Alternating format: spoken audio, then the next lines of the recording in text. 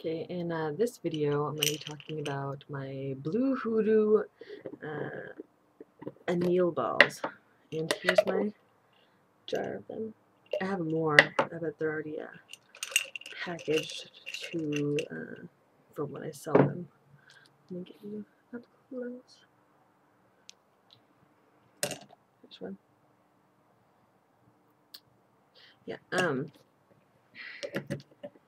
I found these. I didn't realize they existed until I started getting into HooDoo. But they're pretty interesting little things. I know there's originally you're supposed to be using they use Bluestone to dye things, and also for the different properties I'm going to talk about. But it's really unsafe to work with. It's really unsafe to work with because it's copper sulphate. So I know that the people who used to collect it collected by hand, and it caused some issues. But what are these made out of? I think it's made out of like the base is borax or something. I need to look it up. I'll probably stop this video and research it just so I don't have to add it on later. But you can add them to your wash. They will help whiten your clothes. And I did an experiment because I was when I was trying to make my blue HooDoo floor wash, and I added it to a base. I have to stop because I'm not. Okay, sorry about it. I keep stopping. My room is where everybody treks through, all the women in this house. So if it's not Alex, who's sleeping right now, she's my baby sister. You see her name behind me, or my mother, then somebody, or if Paige is home, that's my 8-year-old sister, but she's off at college in Iowa. So where was I? Okay, Mexican blue. You can call them Mexican Anil Balls, bluing balls. And yes, I get a lot of jokes about them. I wasn't experimenting with them. I was trying to all my different floor washes have different bases depending on what they're used for. Sometimes I use a base of vinegar that I will soak herbs in, fresh herbs, in beforehand. And then I use essential oils to try and mask the scent, but it depends on what I'm working it for. So with this one, I was trying to figure out what I should use, and so I put some in water and put some in vinegar also, just to test it how it affects it before I decide what base to use also, because I wasn't sure if I could use it correspondent magically or not. Fizzed so much. It was pretty awesome though. It was like this boiling vat of blue bubbles sort of thing. But I eventually found a way to make a good floor wash out of it.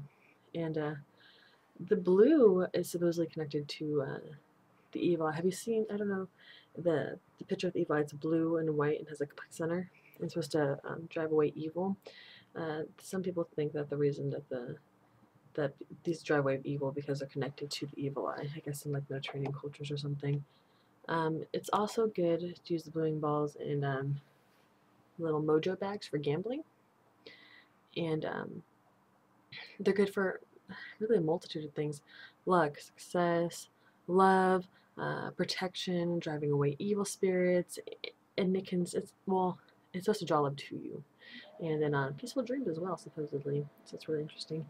I usually put mine in like a little baggie, a little cloth bag with other herbs and resins and whatnot, and little doodads when I'm trying to use them for something. Or I'll use the floor wash. Even though it doesn't smell good, it's really effective.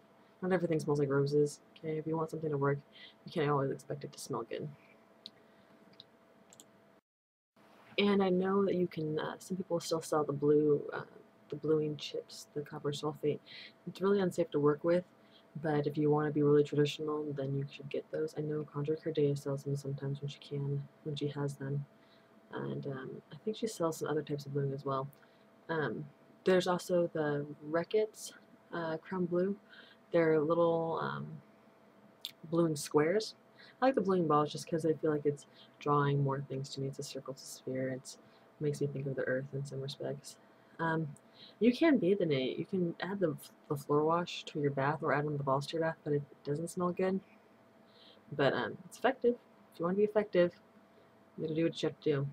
And I know there's different spells and stuff associated with the bluing balls, but that's the end of my little introduction on my blue HooDoo Anil Balls. And I love playing with them. I just want to play with them like they're marbles. And they don't smell bad at all when they're dry. So yeah, they're pretty cool little things, and they don't really stain my fingers or anything. And I know you can find these other places online as well. They're pretty common. I guess after I started looking for them, I found them everywhere. So yeah, thank you for watching another one of my mini informational videos. If you have any questions or if you'd like me to talk about something, just let me know.